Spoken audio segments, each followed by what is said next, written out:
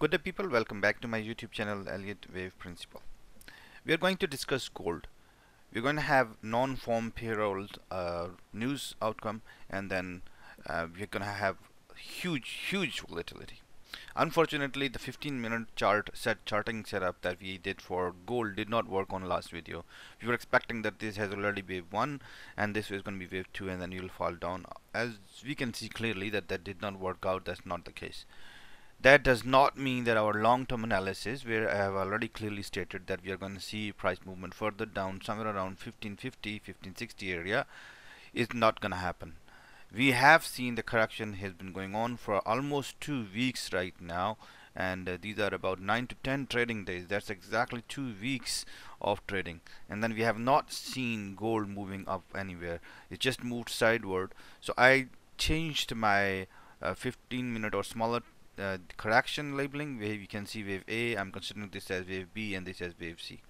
The critical point still stands at right at 1910, and let me have a look once again.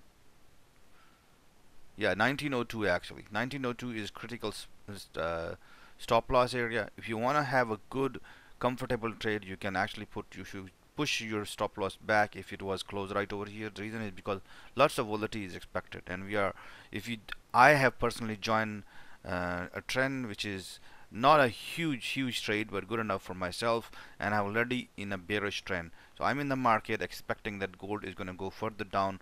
We have hardly completed, it looks like now, if you look like we hardly completed wave 1, 2, 3 and 4, and I guess I'm expecting further prices down.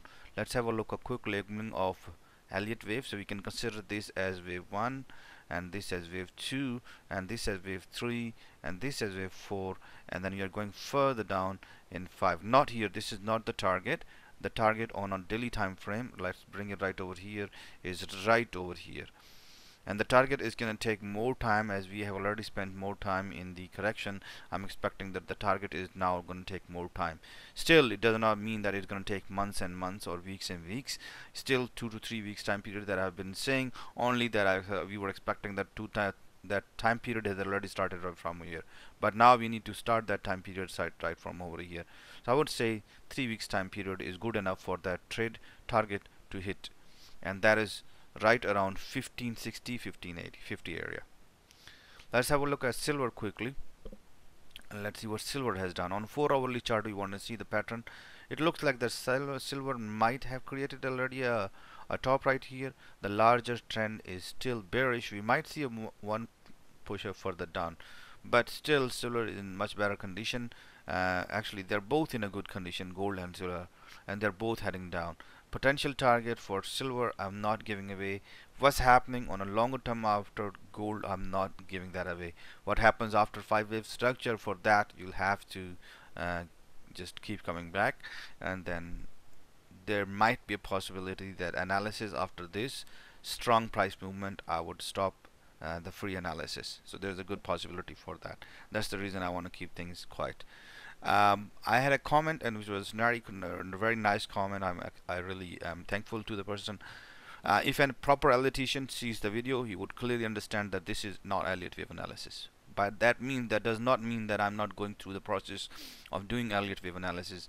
I go through a lot of process. A lot of research is gone. When I want to present my idea, I just want to present it in simple word. I do not present the whole process of analysis. Alright, so I simply do the labeling and give important support and resistance area. That does not mean that only I'm just putting the few numbers, and although it looks like that, it does not mean that I'm just putting few numbers and letters. I'm following all different guidelines and characteristics and properties of different Elliott wave analysis and different Elliott waves in themselves. And then I'm also looking at general technical analysis, and I'm using all of that and making an analysis and then putting it on and try to explain it in simple words. Because lots of people are, believe me, almost probably 90% of people who come here are not aware of what is Elliott wave analysis, or they're not deeply into Elliott wave analysis. So I respect all of the comment. I really appreciate. Please keep coming back. As far as, once again, my analysis is concerned, I'm bearish on gold, clearly bearish on silver. Price target, initial price target for gold is 1560. All right, what happens after that? As I said, we'll discuss what after that, what when we see that. For silver, our initial target is going to be, right now it's around 26. If let me see if I can zoom further in. So the end of the range, with there's this range it was. Mm, let's see what the range was. So this range is the initial target, just $22. That's the initial target for silver. And what happened? We'll see more things after that. So wish you good luck with trading. Today is gonna be very important day, and wish you good luck. Have a good one.